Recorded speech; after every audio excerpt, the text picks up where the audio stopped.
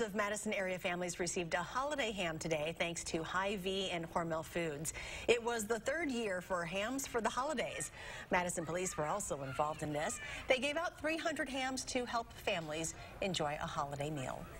Just a good holiday community outreach, something that we're able to do thankfully each year, and it's grown, and we've kind of changed locations just to reach different parts of the community.